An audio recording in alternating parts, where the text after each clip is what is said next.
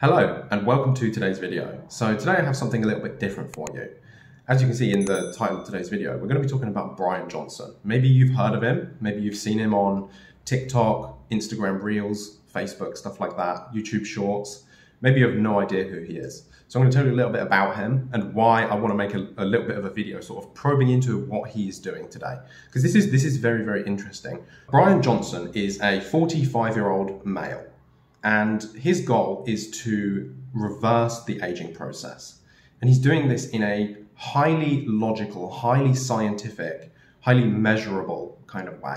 So there's a lot of control that goes into this. There's a lot of structure and rigidity that goes into this process.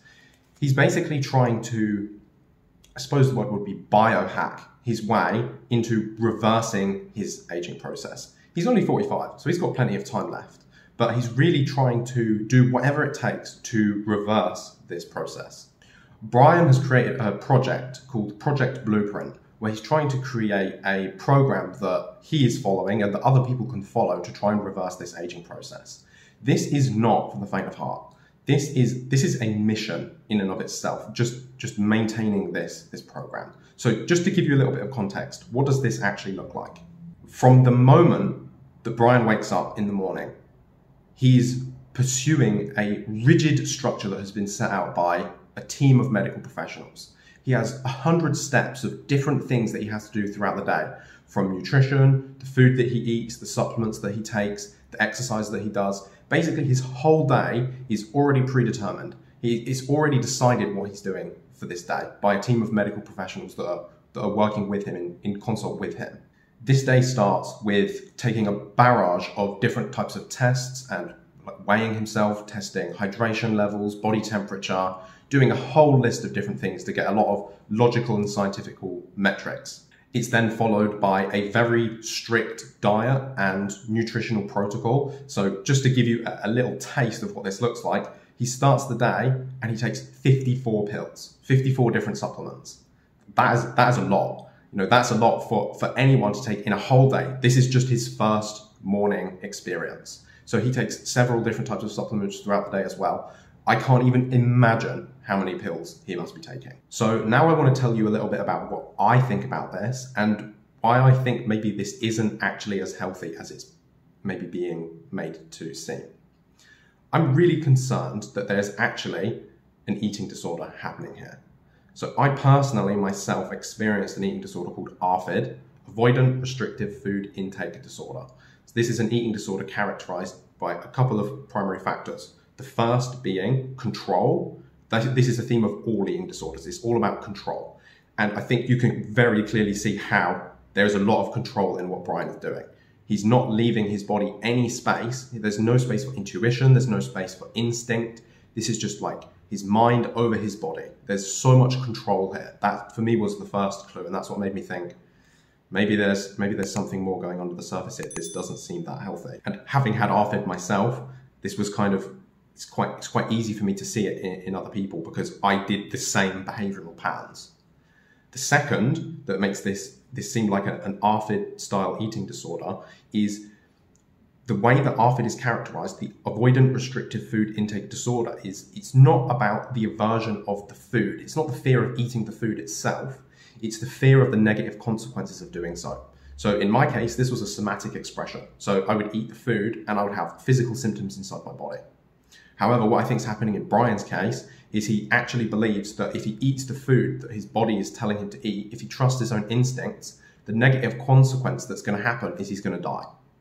And I think this is actually where the problem is. I think all of this is a huge coping mechanism trying to bypass his own emotional fear of death. And instead he's trying to take back control of this fear. He's trying to push this fear down emotionally so he doesn't have to experience it, and he's using his mind to compensate. He's over-intellectualizing, over-rationalizing, and using his mind to control his body to try and avoid this negative consequence that he's afraid of experiencing. Now, it depends how you look at this, but through my eyes, life is not just about staying alive. Life is actually about having a great quality of life, doing the things that you love, spending time with family or traveling or eating delicious food and just really having a good time, fulfilling your purpose, pursuing meaningful work, doing all of these things. And I really get a strong feeling that Bryan is actually missing out on so much of his life. In a way, he's trying to avoid dying, but he's kind of already dead. The structure, the rigidity of the life that he's living is not really a true life. He doesn't even have autonomy. He's basically just doing what other people are telling him. He's following this protocol. He doesn't get to pursue his own life. I have a small paragraph from a book that I'd like to read out to you today. This was really, really helpful for me. This is the book. So this is Eastern Body, Western Mind: Psychology and the Chakra System as a Path to the Self. Doesn't matter if you're religious, doesn't matter if you're spiritual.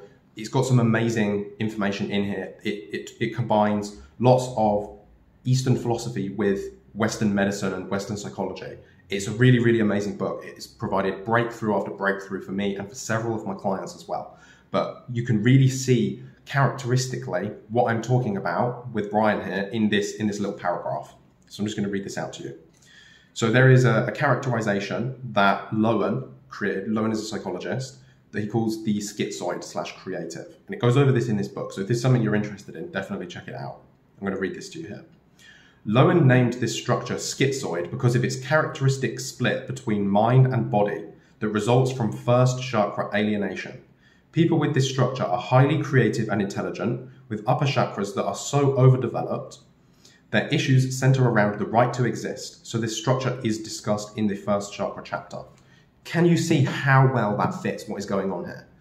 Bryan is struggling with his right to exist, and as this chakra system is underdeveloped and his upper chakra systems are overdeveloped, the intellect, the science, the understanding, the logic, he's trying to validate his right to exist by making his life extended. But he's actually doing this in a way that is not balanced. It's not holistic.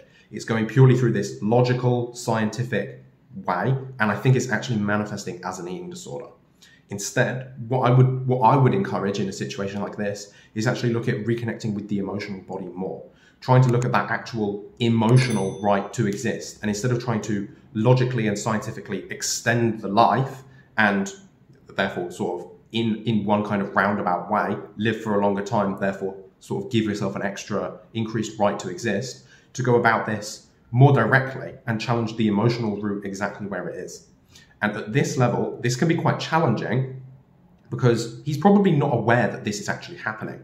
He probably has no idea. And this is the thing about, in particular, somatically based ARFID, somatically expressing avoidant restrictive food intake disorder, is it's not expressing consciously. There's no fear of food.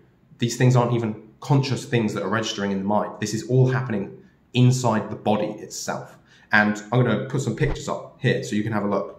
Tell me, does this man look healthy to you? And I'm supposed to some people, maybe he does. But to me, this is extremely characteristic of this root chakra, this right to be is deficient. You see, he has this very, to me, it feels like a very skeletal appearance. Like he really does not believe on a deeper emotional level that he has the right to be. And in a way, it kind of looks like he's dying already. And he's trying to remedy that with this over logic, this over rationality, this over science, which is this upper level of development. Well, that's my opinion. I would be really interested to hear what you think. Maybe you think I'm completely wrong. Maybe you think he's crazy. Maybe you think I'm crazy. We all have our own opinions. I'm just sharing this because this is my perspective on the situation. And I know that having this eating disorder myself really made my life unbearable. It was actually genuinely awful. It was horrible. I was so disconnected from myself. I was so disconnected from emotions like love and joy and bliss and peace. And I don't want anybody to have a life experience where they don't get to have access to those things. So I want to bring this forward as potentially what is happening as an idea, because maybe it'll help him, but maybe it'll also help you and see that health doesn't have to be this rigid, restrictive, supplement-based nutritional protocol that's all science and measurements and testing, and that there's actually another side to healing. There's a complement to this more masculine energy, logical side approach, which is the feminine side of healing, this emotional, irrational approach. And having balance between these two is what health actually looks like. If you go over in one and under in the other, that's actually not healthy. And that's what I think is happening here. But I'd be really interested to hear your opinions, to hear your thoughts on what Bryan is doing, and also to hear your thoughts on what you think about what I think about this situation too. I hope you found this video interesting and insightful. I hope you've liked it. I know it's been a little bit different. Let me know if this is something you like and I'll do more videos like this. That's everything for me, and I'll see you soon. Bye.